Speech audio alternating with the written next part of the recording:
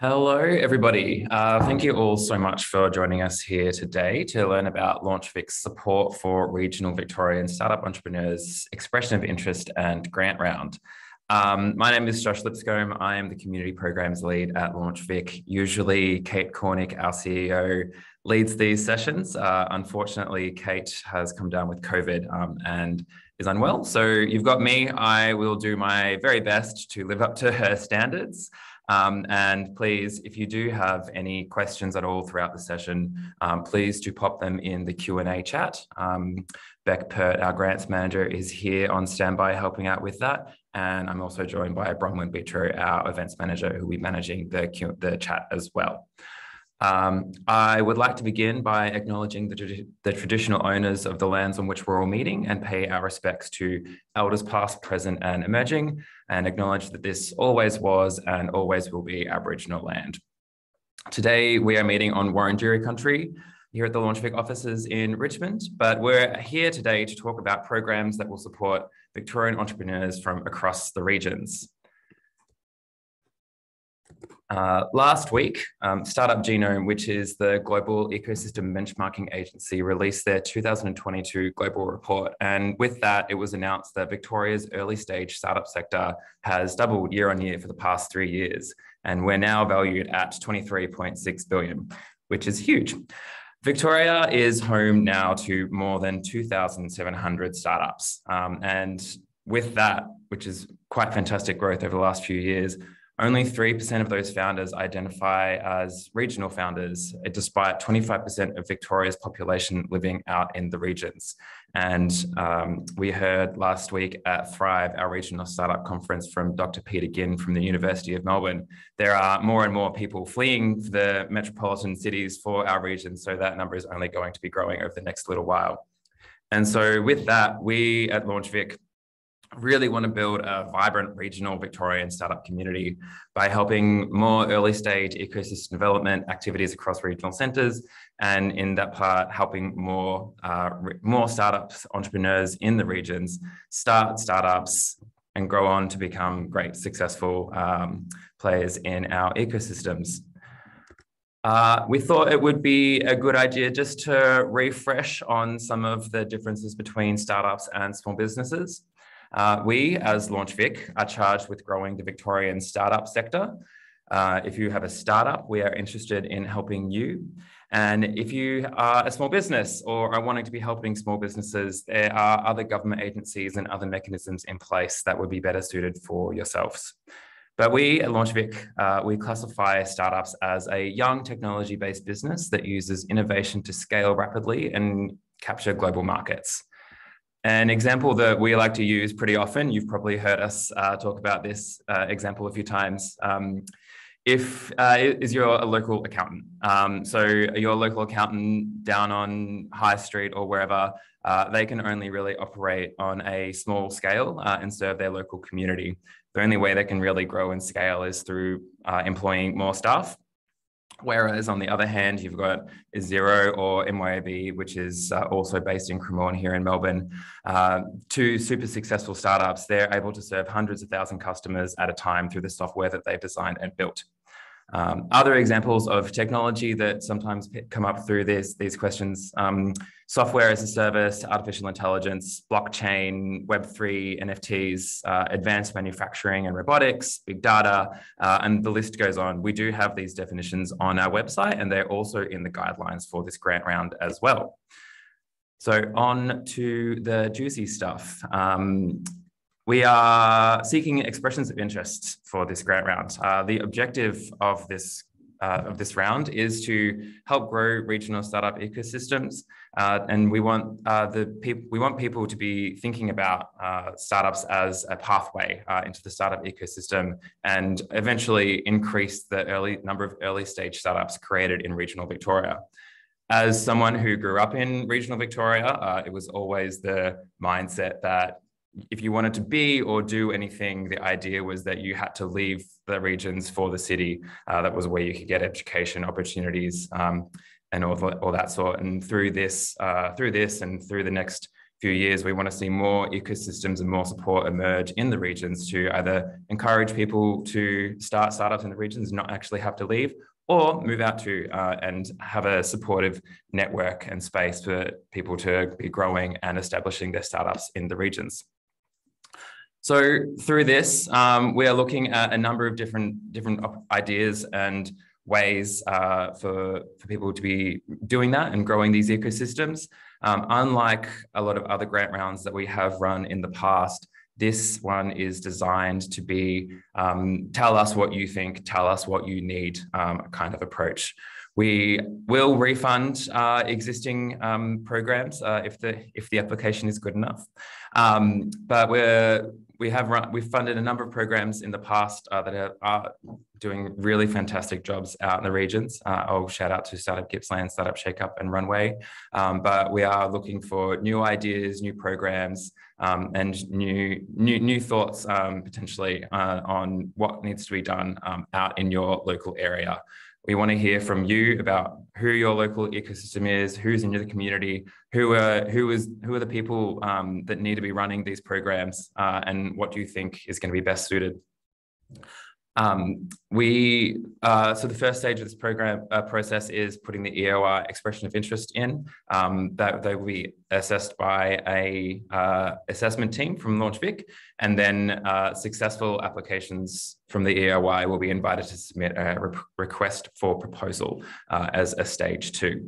We are looking to fund between 50,000 to 300,000 over a 1 to 2 year program, and funds can be used for operating costs. So salaries, event hire, production, that kind of thing.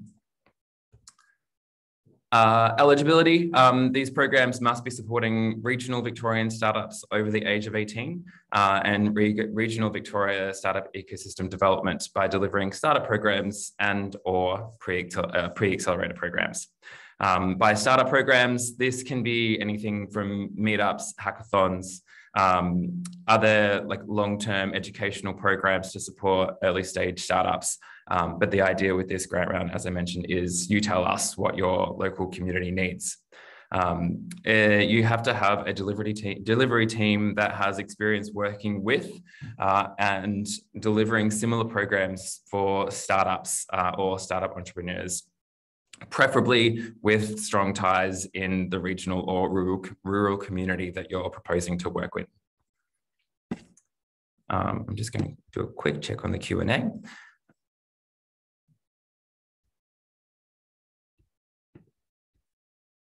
So Kerry Anderson from Startups in Victoria has just asked to clarify whether a startup is often only defined if it receives support from LaunchVic funded services.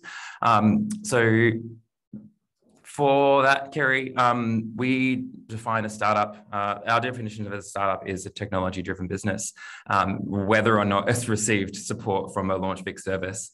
I hope that's answering your question. And Paul has asked the total funding pool for this round. This will be dependent on how many quality and the types of applications that we get over the round. And a question from Tom around matching fund requirement. There isn't a match funding requirement for this round, but we always do look at matched funding or contributions from partners or the lead applicant. We look at those contributions quite favorably, but as I mentioned, they are not compulsory. And it's also, that can sometimes depend on how much you're actually applying for as well. But going through the key assessment criteria for the EOI, as I mentioned, this is a 2-stage round. The EOI is the first stage, and the stage 2 will be the RFP. The RFP key assessment criteria will be a little bit more this, but with a little bit more beef added to it as well. So in your application, we're looking for you to tell us what the proposal is, what the program is, what are you doing, what is the type of the program, what is the delivery model, what's the type of content that you're planning to take people through, and the idea around the number of participants and who your target audience is. And with that, we want to know why LaunchVic funding is required. Why are you asking us Why is the startup agency funding required for this program that you're proposing to run?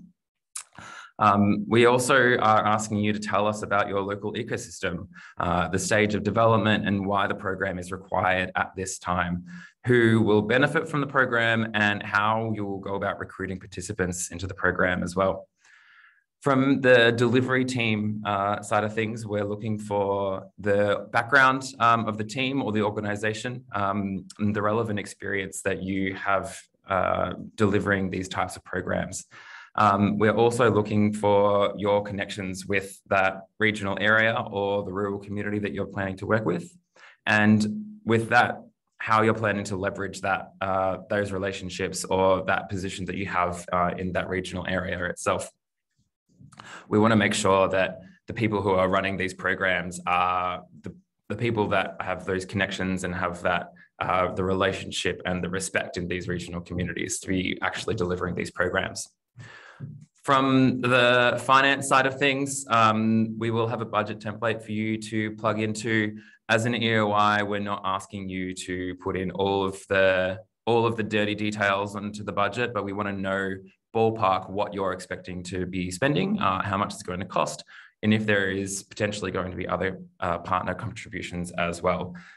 As I mentioned, the partner contributions are not required for this round. Their letters of support are not required for the expressions of interest.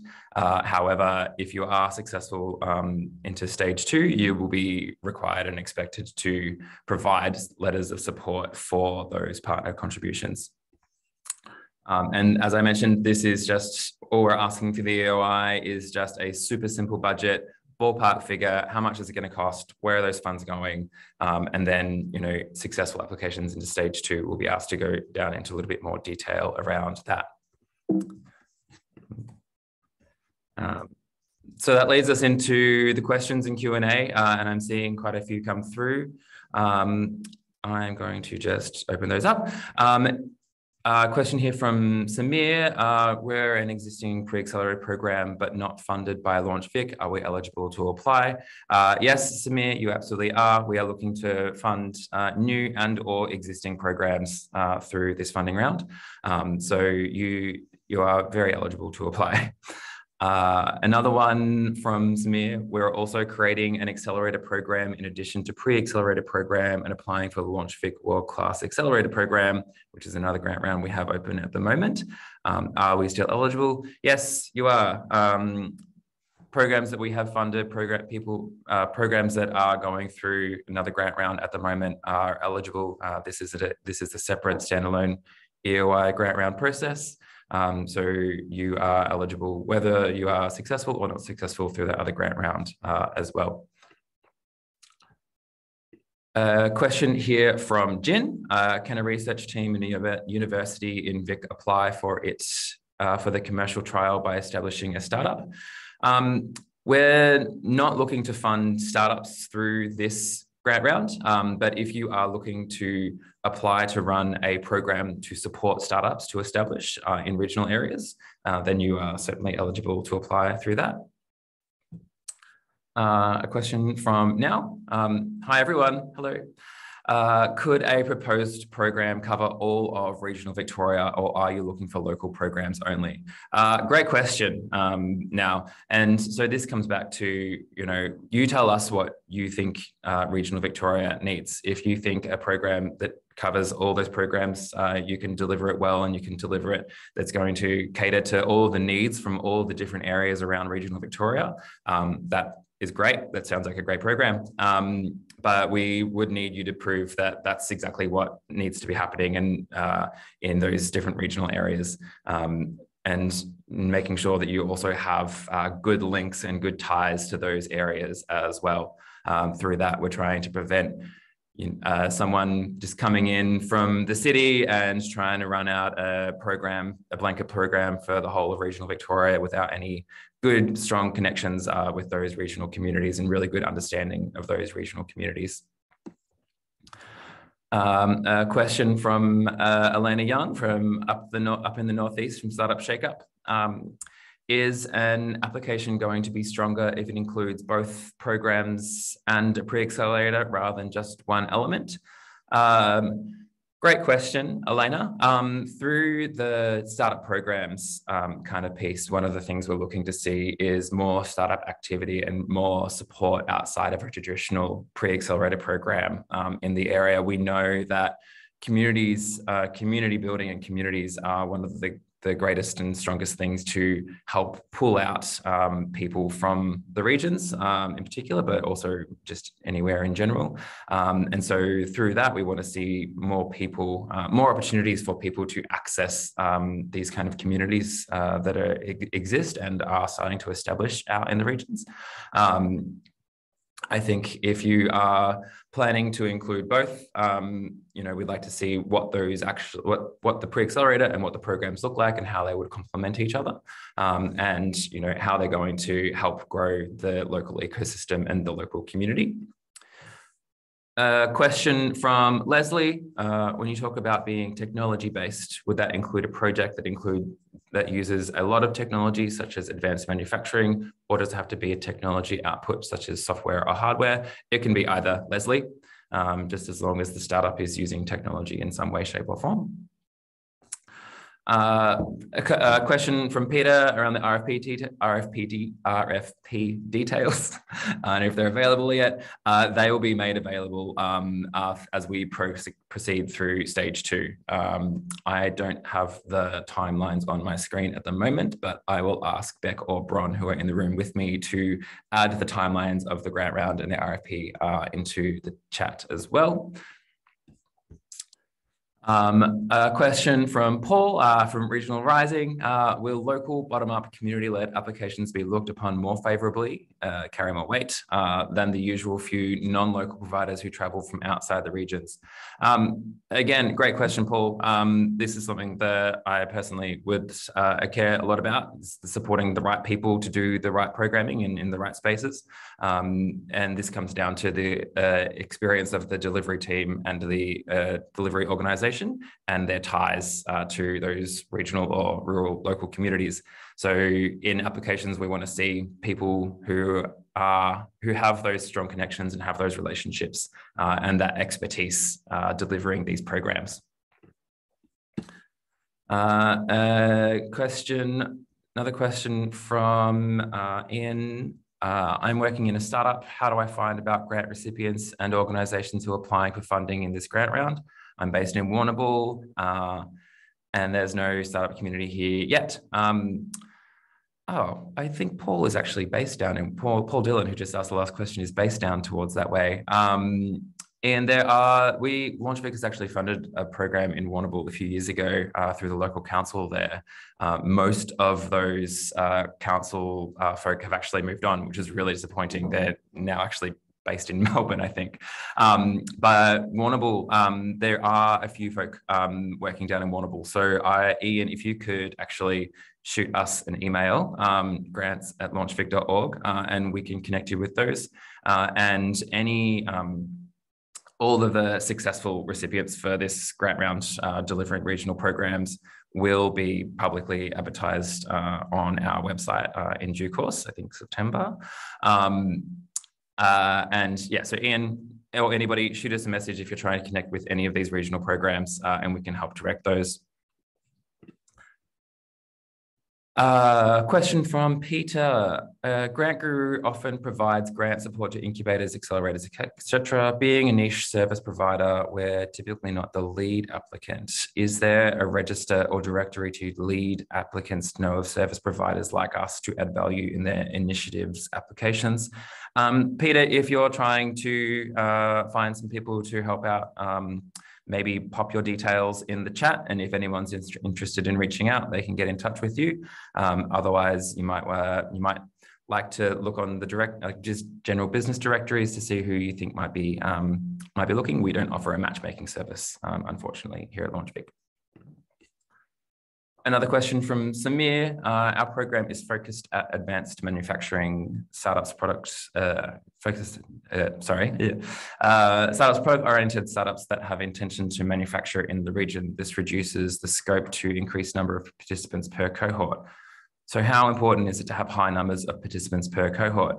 We want to know what the program is going to be. We want to see what the value is going to be, regardless of how many participants are going to be going through. If there's going to be a great program for a few participants, then that's fantastic. If it's going to be a great program for a lot of participants, that's also great. We want to know what the details of the program are, the value of the program, and how that is going to reflect in the delivery and the outcomes at the end.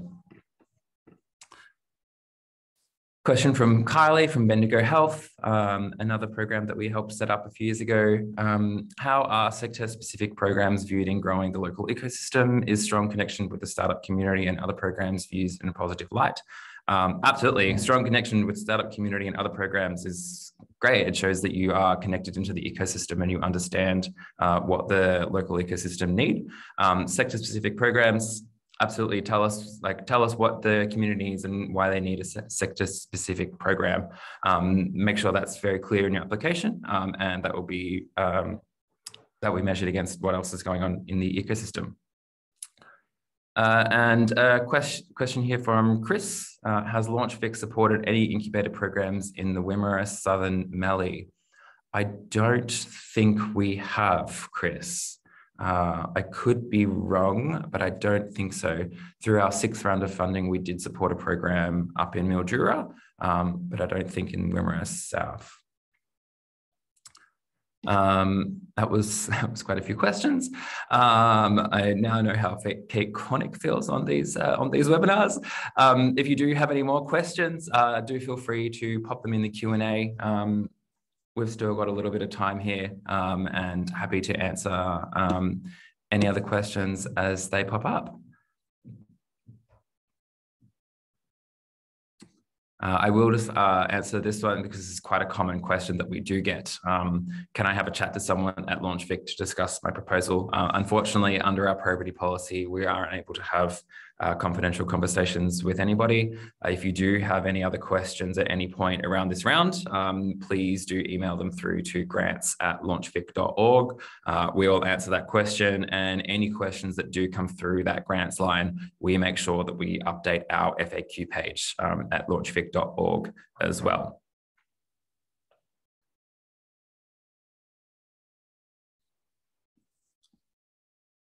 So we'll just hang on for another few minutes in case any other questions do come through.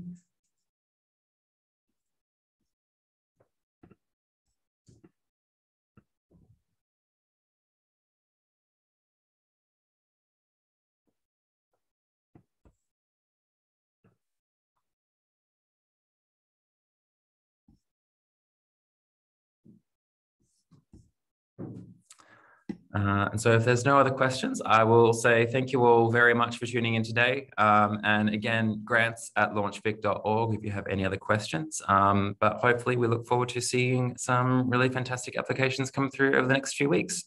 Thanks very much.